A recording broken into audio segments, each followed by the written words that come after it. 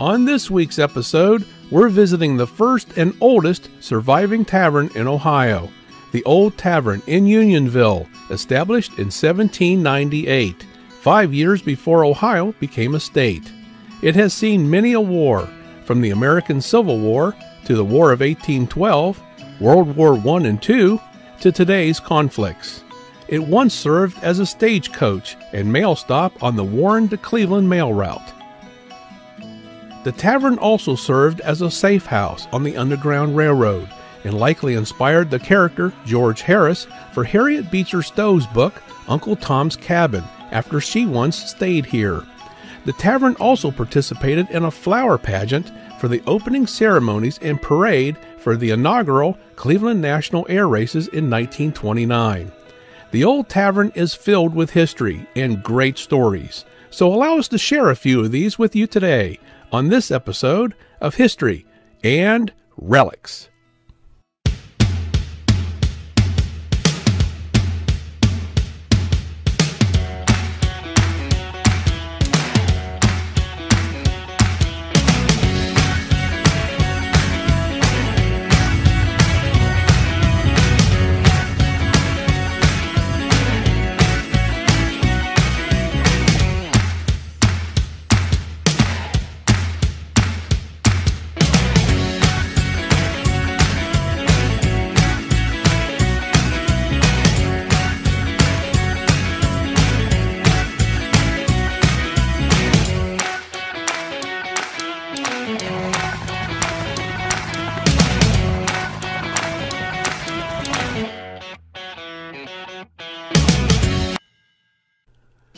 The Old Tavern in Unionville, Ohio, is identified as the first and oldest surviving tavern in Ohio. The building has stood for over 225 years and has served as a destination and gathering hub in Northeast Ohio. Specifically, the tavern has served as a stagecoach stop on the Cleveland to Buffalo Road, a post office, and an inn and restaurant. Most notably, the Old Tavern is a documented site on the Underground Railroad. Although the tavern has operated under different names, including being initially known as the Webster House, and has had many different proprietors, one thing has remained constant. In the traditional sense as a tavern, the Old Tavern has served its community as a place for comfort, good food, and a unique venue where people can share experiences and celebrate life's many milestones. In 1798, a small single-room cabin was built to serve the needs of travelers along an Indian Ridge Trail in the frontier of the Connecticut Western Reserve. Within a few years, the tavern quickly expanded to meet the growing demand due to rapid expansion west. A second cabin was erected right next to the original. Then shortly after, the two were joined to create a two-story saltbox-style house. In the mid-1800s, the tavern had expanded to a three-story dining and lodging facility, complete with a large second-floor ballroom above the newly added porte-cochere. During the Civil War, the tavern hosted large gatherings in the ballroom in addition to continuing to offer lodging and food. Also during this same period, the tavern served as a safe house on the Underground Railroad for slaves seeking freedom from slavery. Slaves would have been hidden in the tavern through underground tunnels until it was safe to reach the Ellensburg docks in what is now Madison, Ohio, to eventually cross Lake Erie into Canada. It has also been rumored that a series of tunnels used by escaped slaves led from the tavern's basement under the Cleveland Buffalo Road to the old Unionville Cemetery, which is now the Colonel Alexander Harper Memorial Cemetery right across the street. Also during this time, Lake County, Ohio was known to be a county where no freedom seeker would be captured and returned to slavery. A well-documented account of this occurred in the summer of 1843, known as the County Line Road Incident, when Milton Clark, a freedom seeker from Kentucky, was in Madison, Ohio with his brother Lewis to give a lecture on the horrors of slavery and participated in an anti-slavery rally. While in town, Milton was discovered by slave catchers and kidnapped to be taken back to his Kentucky plantation owner. As word spread about Milton's capture, the local community rallied together and formed a mob in front of the Old Tavern, causing Milton's eventual escape. The slave catchers were charged with assault, and Milton escaped to Canada. After that, the local abolitionists vowed that no runaway slave would ever be captured and returned to a life of slavery in Lake County, Ohio. Years later, when Harriet Beecher Stowe lodged at the Unionville Tavern on her way to Buffalo, she heard the Clark brothers' story about the County Line Road incident. Many believe that the character George Harris in her famous 1852 novel Uncle Tom's Cabin was based on Milton Clark. There is also an account that Harriet Beecher Stowe actually met and learned of the story from Lewis Clark himself, who had written a book in 1846 on his and his brother's experiences, and after being so impressed by Clark's story, she created the character George Harris for her book. So Stowe's coming to the Old Tavern may have been to trace and experience the location of the County Line Road incident herself.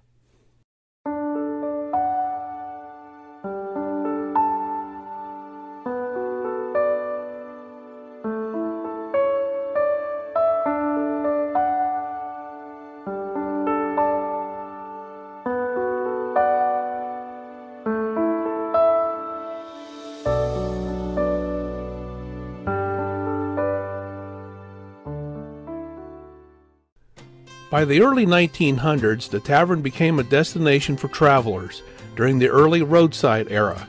The tavern's traditional fare was welcomed by locals, as well as those traveling along the Yellowstone Trail, from the nation's northeast corridor to the west. The Unionville Tavern, functioning as an inn and travel destination, did not last long though. After a decade-long close, the tavern was acquired by new owners, Huldah and Arthur Fritz, who restored and reopened the Old Tavern around 1926. The Fritzes owned the Old Tavern from 1925 to 1946. During the Fritzes' ownership, the Old Tavern became famous for its corn fritters, which were added to the menu. It was a crowd favorite, made from locally grown corn, accompanied by local Ohio maple syrup, and served with every meal. Additionally, the Fritzes were also well known for establishing the many wonderful flower gardens at the tavern that remain to this day. Which brings us to the summer of 1929, when the National Air Show debuted in Cleveland, Ohio.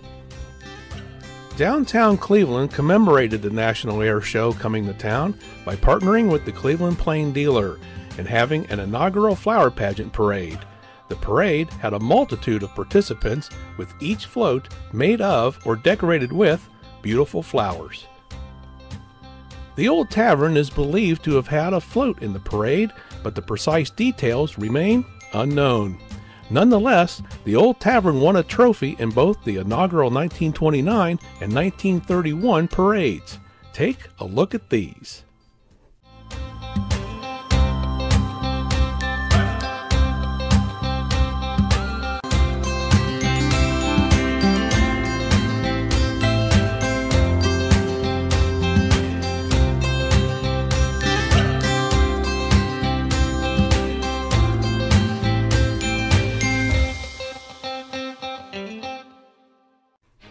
The Old Tavern, under the Fritzes' ownership, continued to provide a place where families gathered and celebrated special occasions. Veterans were received and welcomed back home from their military service, and visitors from all around would travel to, especially for those famous corn fritters. Even Thomas Edison and Henry Ford once graced this fine establishment to enjoy the superb dining. Eventually, the tavern discontinued service as an inn and dedicated its existence as a restaurant and banquet facility, which continued to be a favorite destination for bus tours. In 1973, the tavern was included in the National Register of Historic Places. In 2006, the Old Tavern's doors closed to the public, and the structure soon fell into disrepair. In 2011, the Unionville Tavern Preservation Society was formed, following the successful Save the Tavern campaign initially sponsored by the Madison Historical Society that reignited interest in the historical significance of the building and created much needed awareness of its condition. In 2014, the Preservation Society acquired the Old Tavern with assistance from private donations. They soon started work on stabilizing the structure and began the effort of rehabilitating and restoring the Old Tavern, so that one day it will shine again and be a top Northeast Ohio destination for years to come. The Old Tavern Preservation Society is engaged in a multi-phase historic preservation project to revitalize the Old Tavern. With funding through a few grant programs, generous contributions and donations from individuals and foundations, they have completed several major construction projects, including replacing the roof, restoring the portico, and repairing a portion of the foundation, among other things. Let's take a sneak peek at some of the work inside and around the premises.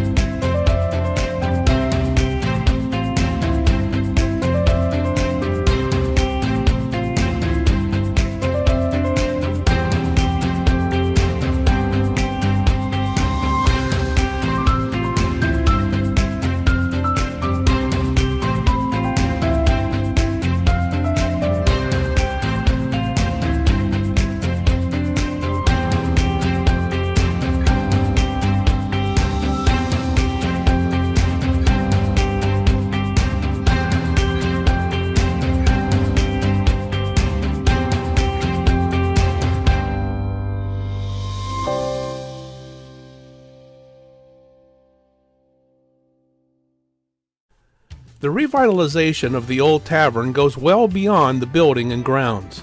It's also about reintroducing this beautiful place to a whole new generation unaware of its history and charm. The Society not only invites surrounding communities, but the world as well to help keep the tavern alive by offering opportunities to engage with its history and spend time on the property through educational programs, volunteer activities, and fundraisers. For more information on the Old Tavern, including viewing upcoming events, fundraisers, and volunteer opportunities, please visit www.oldtavernohio.org. You may also visit their Facebook pages under the names Unionville Tavern and Save the Tavern. And remember, the Old Tavern Preservation Society is a 501c3 nonprofit organization.